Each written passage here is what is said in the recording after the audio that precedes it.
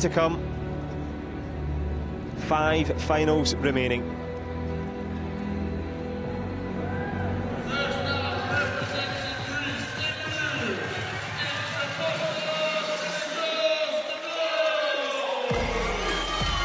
Apostolos Telikostoglou coming into this one by Milad Beigi Harchegani on the way into this.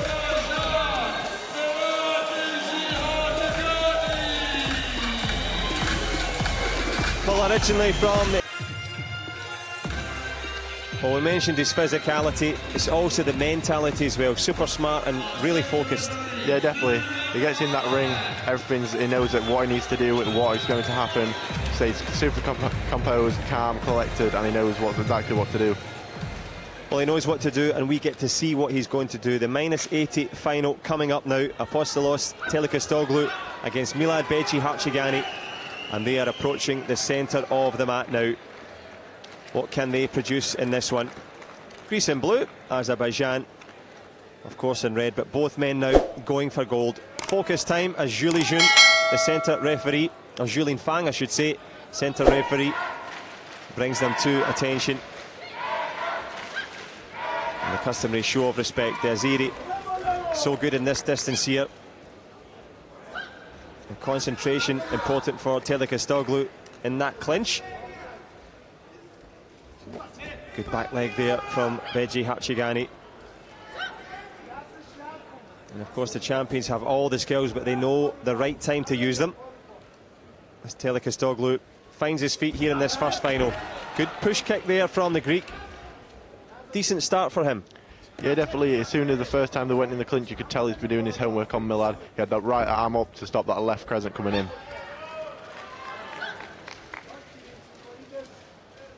Well, the technical analysis provided by Great Britain's Bradley Sinden, the first ever world champion in the men's groupings. And the analysis so important, as you say there. Apostolos Telikostoglou does well to avoid, but the punch lands this time. A jumping punch as well, given that the AZE stands at 1.97 m, 6'6", as he extends that leg again.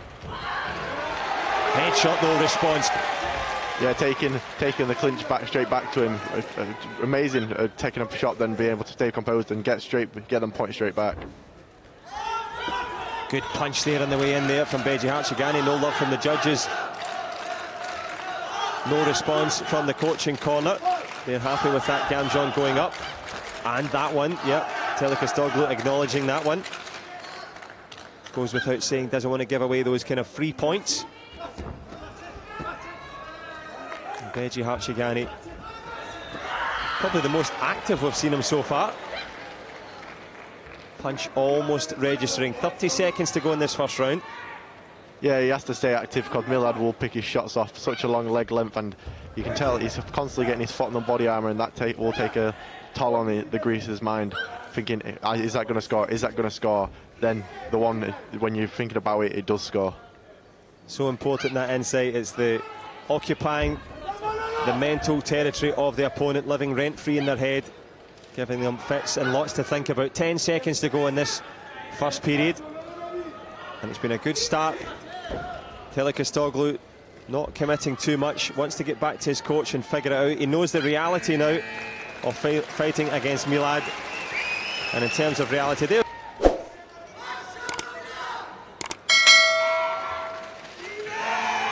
Shots of Hellas, which is for Greece, and indeed plenty of support for the Iranian by way now of Azerbaijan.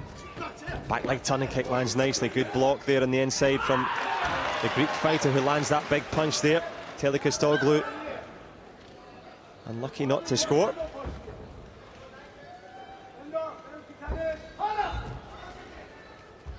You can see both of them just putting the foot on the pad, keeping that distance.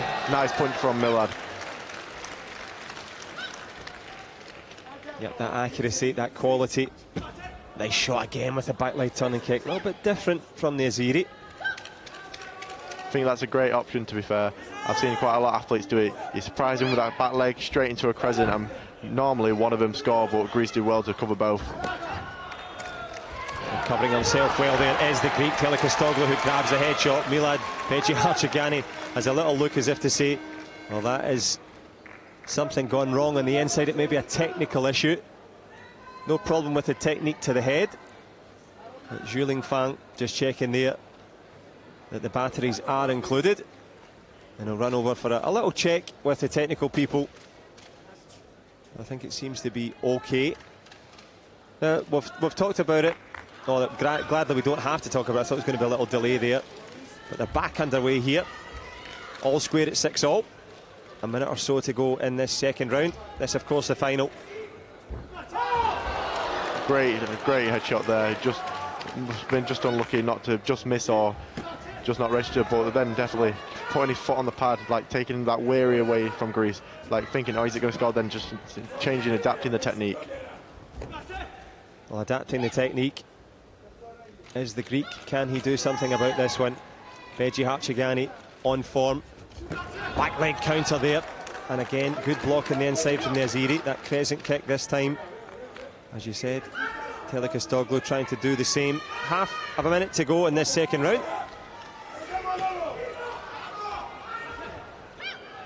Greece is battling him really well. He's taking one of Milad's main games away from him, working on that clinch, getting that arm up, then being strong in the clinch to read what's happening and be comfortable and composed. It's one of the main attributes.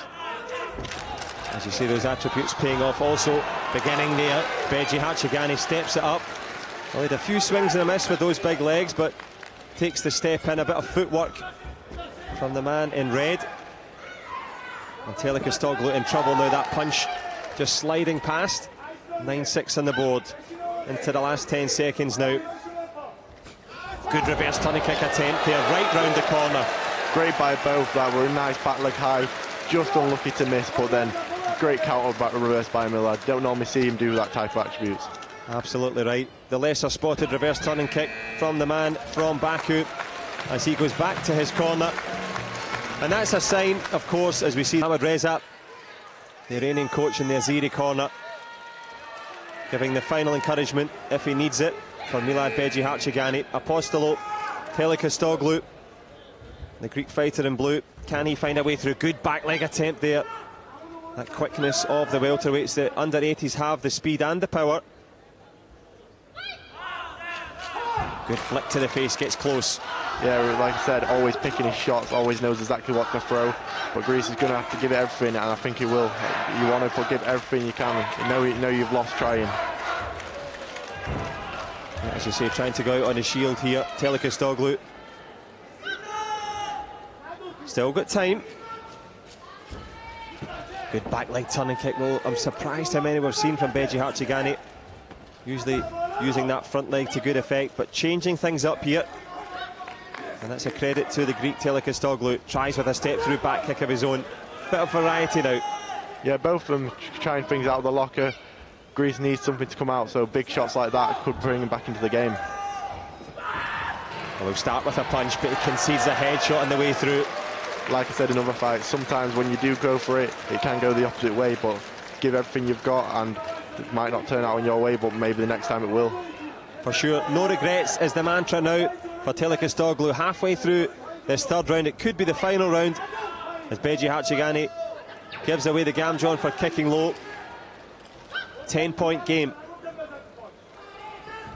Like I said, another spin coming out, and he'll close to, just missed again, but puts him down once more. He does indeed, puts him down, and is he down and out? Goes for the big jump reverse again. Oh, so close. And that shows some level of fitness here. 6 matches later, still leaping and kicking. What a shot.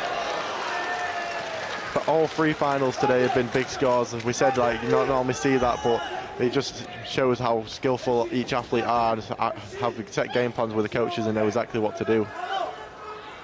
Yeah, game plan's working, tactics spot on. Good punch from Milad Beigi Harchegani, trying to finish with a flourish here. Last 20 seconds. Telikostoglou. Well, it looks like it will be silver for Greece. A real credit-worthy effort. And Milad going out with a flourish. Yeah, definitely. Sometimes athletes, even though they're high up, they just try and leave it and try and take it to the end. But you can see Milad's enjoying it, having fun in front of the crowd, want to give them a spectacular. But then Greece gave it his own back and just scored a nice reverse body. He did score a nice reverse to the body, but he couldn't reverse the fortunes there. The man from Azerbaijan claims the title. Nice show of respect between the two. An emerging talent, Apostolos Telikostoglou, with the silver medal. Have you in the commentary box. Great to be here. Thanks a lot, Brad. See you soon. See ya. And from one Doncaster world champion, we're going to pass on to the next and the original. Sarah Stevenson just having a little chat with her friend and teammate there as we see the conclusion of that one.